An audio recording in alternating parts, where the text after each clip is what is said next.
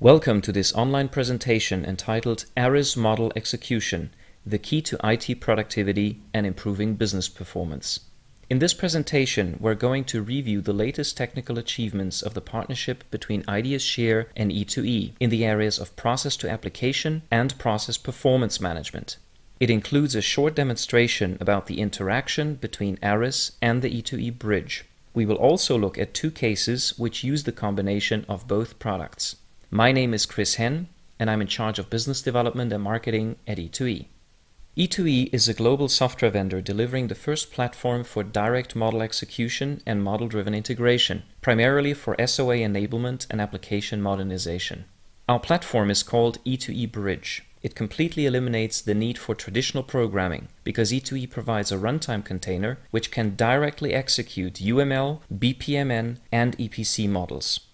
We use model execution at all levels, including for long-running processes, service orchestration, event handling, business logic, and back-end integration. So from an infrastructure perspective, the E2E Bridge works as a process engine, an enterprise service bus, and an application runtime combined in one. This has three major benefits. One, with direct model execution, the documentation is the code. Second, end-to-end use of models eliminates the communication gap between business and IT. And third, the runtime infrastructure is substantially simplified. Given IdeaShare's leadership in business process modeling and the possibilities provided by E2E to use models directly for execution, we started a close technical collaboration around the vision of providing an end-to-end methodology from process to application called P2A. This vision has now become a reality and is promoted under the name of ARIS Bridge Integration. Today, ARIS and the E2E Bridge are fully interoperable and first customer projects have been completed very successfully. The technical and methodological innovations represent a significant industry breakthrough and have earned E2E the prestigious Business Process Excellence Award in 2008. But rather than talking about it, let me show you with a simple example what it means to go directly from process to application. We start our example with a simple credit approval process that has been modeled as an EPC. The process goes through a number of steps to create the credit request and perform a number of automated checks regarding eligibility and creditworthiness. Once all these are met, a business rule is applied to decide if there needs to be management approval, which is performed as a human intervention. In other words, we're looking here at a stateful process that demonstrates process automation, business rules, as well as human interaction. The EPC is exported from ARIS as an XML file and then imported by the E2E Bridge development environment, which is an off-the-shelf UML tool enriched with execution-relevant plugins. The E2E Bridge importer performs a transformation on the EPC, which results in an executable UML state chart. This will form the basis for the technical implementation of the process. Provided that the previous version of the process is present, the differences are analyzed and everything that has not been modified is fully reused. This is key to make change management efficient.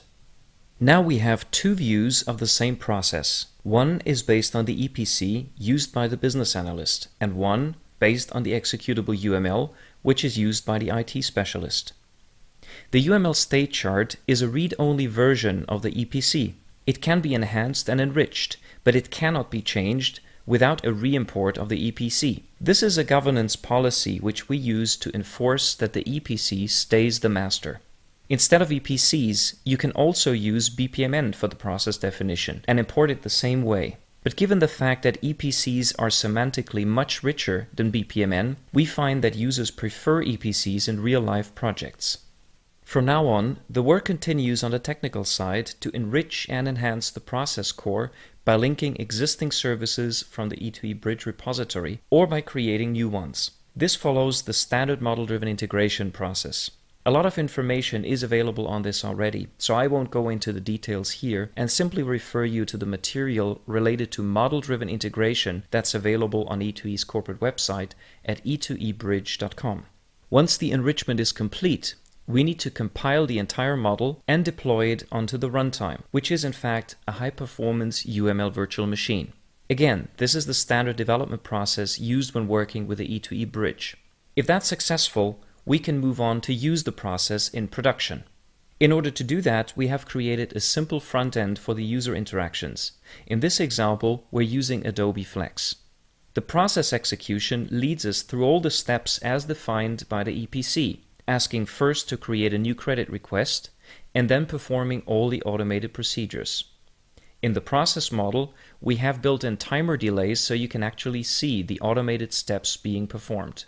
Given the credit request triggers a rule involving a management decision, we can switch to the approver's client, select the request from the inbox, and complete the request by approving or rejecting it. At the beginning of the presentation, I promised that we will look at two concrete customer examples which are using the ARIS Bridge integration in production today. The first example is from Intrum Justitia, the European leader in credit management services. Intrum has used the ARIS Bridge integration to modernize a legacy PL SQL application called Recache. They have used ARIS to model the complete process down to the level 6. Then they use the EPCs together with the source of the legacy application, which you see here, to recreate the entire application, including process execution, services, event handlers, and the data access layer in a collection of over 1,000 executable UML diagrams, which make up the new Recache application today, as shown here. In this slide, you see one of these diagrams. Using this approach, Intrum is on record today of having created the world's first enterprise application that is based exclusively on executable models.